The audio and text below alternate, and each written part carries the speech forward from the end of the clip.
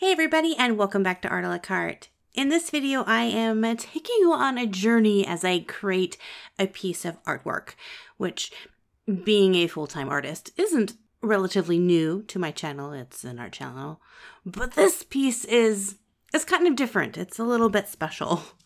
When you work on a finished piece that is going to involve the skills and knowledge of art that you've gained over years, plus hopefully the working together of a art medium like watercolor, it can be a fun challenge. But when you throw in that the paper you're creating on is over 100-year-old newspaper kind of like paper, that makes it a whole new ball game and a whole lot of fun and scary at the same time. So for those of you who are interested, what is it like to paint on 100-year-old paper? Join me on this journey. Now, this is actually the second piece that I've created using this paper. It is a challenge. For those of you who might be familiar with some of my artwork, the first piece I created was my Eyes of Blue piece here. And I did that over 5 years ago. It has taken me 5 years to gain the courage to attempt this a second time. Not that it turned out bad. I love how Eyes of Blue turned out. It's one of my favorite pieces that I've done. But it's challenging. It takes everything that you know about watercolor and throws it out the window. This video, I'm going to give you some of the tips and tricks and helps that I've learned from working with this paper to maybe help you if you want to take some old paper and paint on it. Before you even begin painting or creating your piece, there's a couple things you're going to want to take into consideration. First, the actual paper that you're going to use. I would advise to do a little research. You don't want to be painting on something that is highly valuable in the state that it already is. The paper that I'm using is an old magazine called the Etude, and my dad found it at a secondhand shop in this bin underneath all of this stuff. The guy was going to throw it out, so my dad paid him a couple of bucks and got a few remnants of these magazines. The magazines are in disrepair and they don't have covers and the binding is giving out on them, but the pages inside are relatively in good shape. Once you have found the paper that you want to possibly put artwork on, you need to know that not all paper is going to work with all mediums, especially watercolor. So you're going to want to test the paper out. If you add water to the paper, does it make the ink in the text bleed? Does it make the paper ball up? Does the paper buckle? And if it does, which a lot of papers do, what happens to it after it dries? This Etude magazine paper is so amazing because one, the ink does not smear, it does not ball up. It feels like I'm handling like museum quality stuff, but the paper itself is pretty tough. And even though it does buckle a little bit while I'm initially painting it, when it dries completely smooth and flat like it's never been painted on. It's amazing.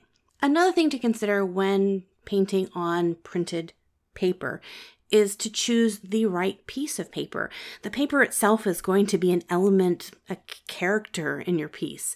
So I don't just randomly rip out a piece of paper and choose that one. I let the paper choose the art. So I'm looking for a space in the paper to put my piece in where it doesn't have like a huge graphic in the middle, because that just would look weird if she had something right in the middle of her face.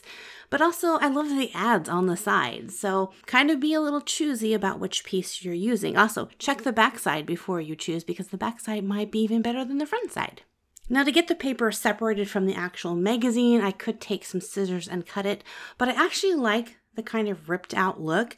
So this is scary, but I actually rip the paper out. It's so old, it comes out really easily, but there's always that risk of ripping the paper in half. So just be cautious. When I go to put in the initial sketch down on the paper, usually I'm all about guidelines. I make a huge mess when I draw my sketches. I'm doing circles and guidelines and measuring out where things go. But with this, the less I can touch the paper, the better. So I am drawing using a very soft lead and using an extremely light hand. I want the lead to just barely graze the top of the paper. That way, if I need to erase something, it's going to come up with very little erasing. With that being said, I would highly recommend using a gummy or a kneaded eraser, because you can kind of actually just stamp the eraser on the lead and it picks up rather than having to rub an actual plastic eraser across it. Now, whether you decide to ink your drawing in or not is completely up to you. When I did Eyes of Blue, I actually inked in the full piece using a kind of a light brown ink. For this one, I also used light brown, but I only inked in a certain parts of the face, things that I really wanted to kind of sharpen up the edge. But ultimately, I kept most of it just in the pencil form itself. Now we're getting to the part where we're going to actually begin adding the watercolor to the paper. And if you have a piece of paper that's not going to be usable, maybe it's ripped or torn or crinkled or stained, I would use that as a test paper for seeing not only how your paper reacts to water and stuff, but also how your paints are going to react to the paper. Like I said before, watercoloring on this type of paper takes just about everything I know about watercolor and flips it. So it's weird. It's fun and challenging, but weird. For example, when I'm painting on regular watercolor paper and I wet an area out and I put the paint on, the paint will spread, and as it dries, it generally will dry nice and even and flat as long as the paper is evenly wet. With this paper, not so much. It likes to puddle and pool and stick together.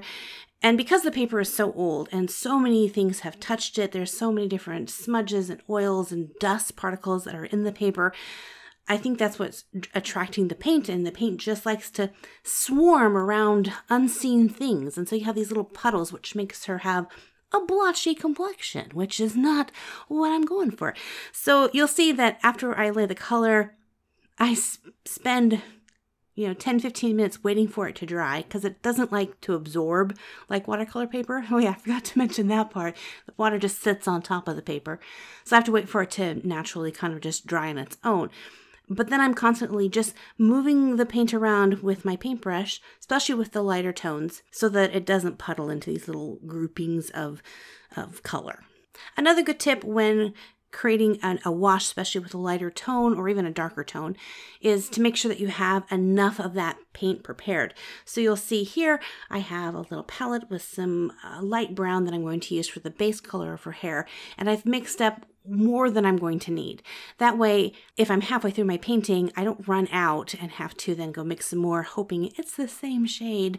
And also, as this paint dries on this half of the page, it's not going to meld beautifully back in with this. Because another fun fact, when my watercolor dries on this paper, it won't move. Like I can run my hand across and it's not going to lift up on my fingers. But if I try to lay some more watercolor on top of it, it instantly reactivates the paint. And instead of just melding into each other, the paint underneath goes, hey, I'm going to jump back on your brush. And it's a pain. So it's very finicky and picky. So once I've laid a lighter tone down and it's dried, I don't want to go over top of it and place even a slightly darker shade on top. I want to make sure that if I'm adding another shade on there, that it's darker or a completely different color, because otherwise you get these little smudges and it's really hard to smooth out. As I said before, this takes time to let it dry. So you're going to build your layers up slowly, starting with your lightest tones first and then going in darker and darker and darker. And you'll see that, I finish one part and I think, then I go back and add more color and darker. And I don't just stick with one color, especially in her hair. It was so much fun. I put purples and pinks and greens and turquoise, and mixing all these with browns and blacks. And so her hair is like all these different shades of colors kind of reflecting in her hair. Obviously, the inspiration for this piece not only spurs off of the actual magazine page itself, also comes from the YouTube Artist Collective theme, which you guys voted for a few months ago on our Facebook page. If you guys are interested in helping us vote on an upcoming theme, I will leave a link to our Facebook page in the description box below, so you can go over and like our Facebook page. But you guys chose vintage, which I was so excited about. When I knew it was going to be vintage, I thought, this is what I'm going to paint. I'm going to pull out my Etude magazines and paint another piece with this. So, I'm so excited. It's also been a lot of fun to see what other artists have been creating based on this theme, because vintage is not a narrow category. It's a huge category because there's a lot of vintage stuff out there, and it's not just one time period. It's it's history. anything in history is pretty much like vintage. So if you haven't checked out the other YouTube Artist Collective pieces, I will leave a link to everyone who is officially participating in the description box below. But you don't have to be an official member of the YouTube Artist Collective to do a YouTube Artist Collective themed piece.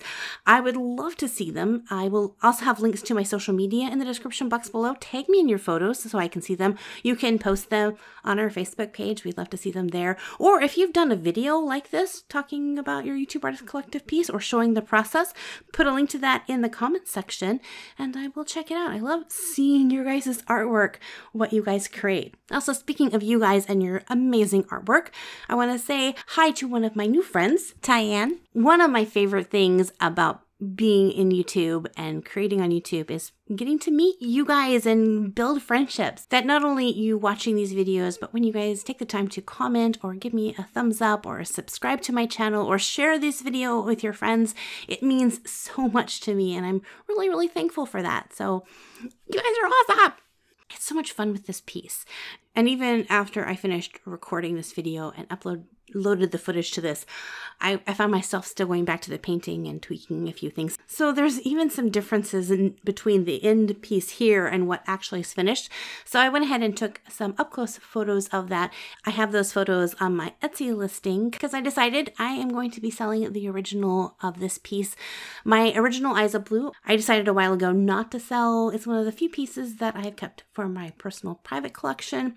But I'm going to go ahead and put this one up for sale. If you guys are interested in that or just want to see the up-close photos of this painting, I'll leave a link to my Etsy shop in the description box below. I'm hoping to have prints available for this on my Etsy shop. I'll see how fast I can get this to my printer. Anyway, guys, thank you so much for hanging out with me. If any of you are brand new to my channel, thanks so much for watching. Make sure to hit that subscribe button so you don't miss out on any future videos. I have some fun animation videos in the works, hopefully come out next week, as requested by a lot of you guys from a previous animation video that I just did.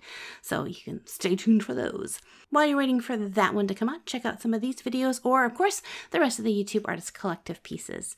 God bless you guys. Keep drawing, being awesome, being kind to people, and we'll see you in another art video. Bye-bye!